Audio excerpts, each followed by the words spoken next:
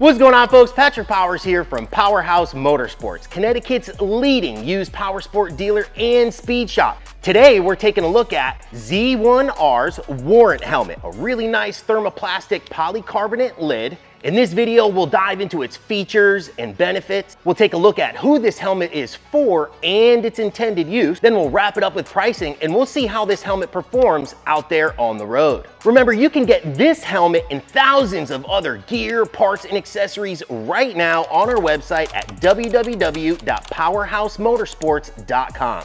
I'll throw the link in the description below so you can schedule your service, browse our entire inventory online, value your trade, and much more. Stay tuned.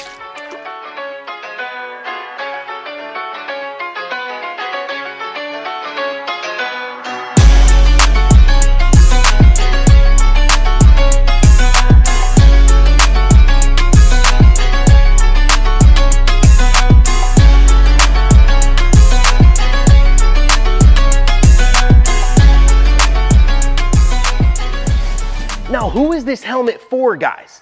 Now, this being a budget lid coming in at $109.95, this helmet really is for a sport crowd, a sport bike rider. This is a great daily commuter and a really nice budget option for someone who might just be getting into the industry. Now, this one here is a street helmet, so it's not really designed for off-road use. Again, a really nice commuter, and anyone sport focused can really take advantage of this, this value here. Now, unfortunately, this one does not come with a Snell rating, so for all you track warriors out there, unfortunately, this guy here will not pass tech. So as this helmet sits, it's a very good looking helmet. It's got pretty aggressive styling and a nice intermediate tuck. If I go ahead and pick this helmet up and I put this shield perfectly perpendicular up and down, you're gonna be able to gauge what that tuck looks like. This makes the Warrant helmet a great option for all different types of rider and gear choices with its simplistic yet powerful design and neutral ergonomics. Now, what's interesting is I couldn't find any information online pertaining to the actual helmet shell shape on this one here, but I am going to assume, judging by the appeal to the masses type effect that this helmet has, that it is going to be of an intermediate oval shape. Now, this Warrant helmet comes in at 3.6 pounds on the scale, which is a very standard weight for helmets, especially a thermoplastic polycarbonate lid, which tends to be a little bit on the heavier side compared to some lightweight fiber and amalgamation composite lids. Now, this one I have here in matte black, but it's also available in many different solid colors like white, a nice high vis option.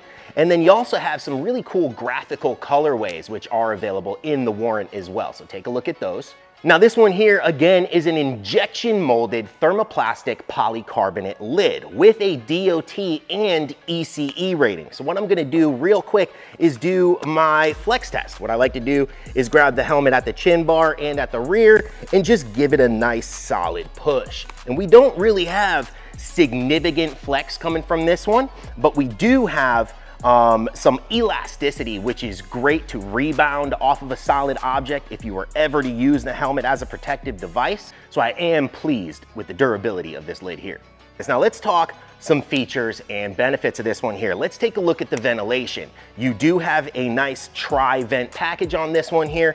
At the chin, you're gonna notice one standard intake. It is an active intake. However, it is only a single position switch, meaning it is going to be open or closed at all times. And that makes up the entirety of your intake vents. So at the crown as well, it is going to be just open or closed. But as we move into the chin here, it does express a lot of that fresh air to two exhaust ports at the inside of the chin bar, and it also splits that air to head it on up through your breath guard and onto the front shield, which will aid in defogging.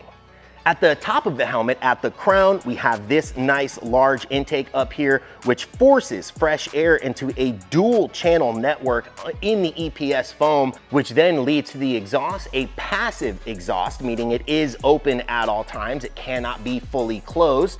And then on the sides, we also have two additional exhaust vents right here, which is a really nice touch. However, these exhaust vents are right over where your ears tend to sit. So we'll have to see when we take it out there on the road exactly how this helmet performs in terms of wind noise. Moving on over to the scratch resistant polycarbonate shield here. I really like the design on this one. They actually gave you 2 pull tabs so you can manipulate that shield up or down on either side, which is a nice touch. Now this shield does come with a city switch, so if we just pop this on up right here, you'll notice that it rests with a slight opening. That's gonna help with defogging and kind of getting some just refreshing air into the helmet. However, this shield here does not have any comfort detents, meaning any intermediary zones, anything like that. It is honestly just full open or full closed with a nice shield lock at the top for you. Now, if you take a look at the side of the shield here, Z1R included a really nice spring-loaded shield mechanism, which is gonna go ahead and pull that shield up against the gasket right here, creating a nice wind-tight and watertight seal.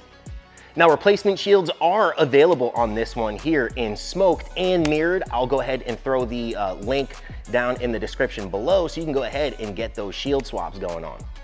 And a shield change is very straightforward on this one. Always when we do a shield change, we're gonna manipulate that shield to its full open position, and then you're just gonna follow the pull tabs right here. Just give it a quick pull and that will pop right on out, and it's easily replaceable. So you can grab that smoked or mirrored shield. You can even put it right here inside of your jacket if you're on the road during the day and you've got a nice smoked or mirrored setup. On your way home in the evening, just pull out that clear shield, do a quick swap, and now you're good and safe to ride home in the evening hours. Now, moving to the inside of the lid, the first thing I wanted to talk about was this nice drop-down internal sun visor. So this is gonna allow you to keep your sunglasses at home. You don't have to pull over on the side of the road and fish them out of any storage solutions that you have. And if you're running a clear shield, this is a great option for you. At the front here, we have your removable breath guard that's gonna go ahead and keep a lot of that hot air off of your shield and aid in fogging for you. Now folks, as I flip this helmet over, you'll notice the entry size on this is really nice and pretty standard, so it is gonna fit a lot of you riders out there.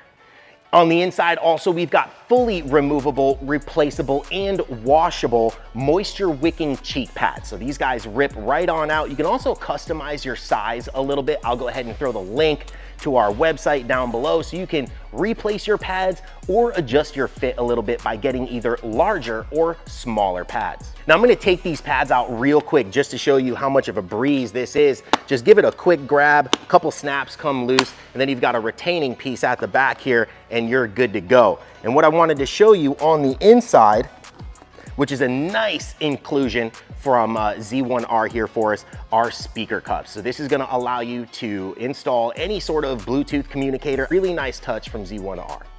Now the next thing I wanted to talk about on the inside of the lid here is your EPS foam. Again, I couldn't find any information from OEM or anyone selling these helmets as to what density and how many densities of EPS foam we have on the inside. But utilizing my experience in the industry over many years, it looks as if this is a dual density lid. So we've got harder foam on the side and we've got softer foam at the crown here where you see those exhaust vents. That leads me to believe we can possibly handle high to low speed impacts with this EPS foam here. Now I do have a question here for you guys. Go ahead and throw your answers down in the comment section below. I'll answer it in my next video. But why do helmet manufacturers paint the inside of their helmets black? Meaning, why do they paint the EPS foam black? Throw your answers down below. Now folks, anytime I take a helmet out on the road, I am looking for a few things. First is gonna be comfort. Second is gonna be aerodynamic performance. And third, noise level. Now this helmet here is comfortable. Usually I fit into a large/extra large pretty nicely, and this extra large here fits me snugly. I'm also pretty snug at the crown too. The cheek pads are comfortable and they're also a comfortable material, making a really nice seal and fit around my cheekbones and temple. Now let's get into performance on this one. Coming in at 109.95 for this warrant here, I was impressed. After taking this guy for a blast on our CBR 1000RR, I was pleasantly pleased with this helmet. It is extremely light and light feeling due to the aerodynamic design. Coupled with that helmet weight of 3.6 pounds, it makes this an exceptionally light feeling helmet out there on the road. Now at highway speeds, I didn't experience any significant buffeting, and checking my blind spots was a breeze. It was safe and stable. And also the viewport here on the Warrant is plenty, allowing me to check my peripherals real easily without any obstructions. There was also plenty of ventilation on this guy. I did take it for a highway blast. So much air was coming on in, and while I was putting around town, I was comfortable in this lid here. So the ventilation package is great.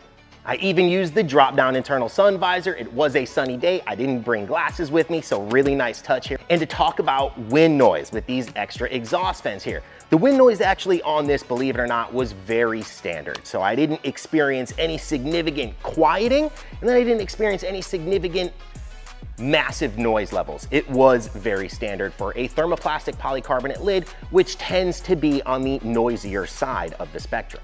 All in all, folks, I was very pleased with the Z1R Warrant Helmet, and thank you so much for stopping by and watching the video. Again, this has been Patrick Powers from Powerhouse Motorsports. If you liked the video, please like. If you learned something from the video, we would love if you subscribe. Give us a follow on Instagram at powerhouse.motorsports. Also take a look at us on Facebook. Stay up to date to all of our events, our sales, and offers. Stay tuned in the future as we make more videos, as we go through our entire product inventory and let you know what's up to snuff. Ride safe.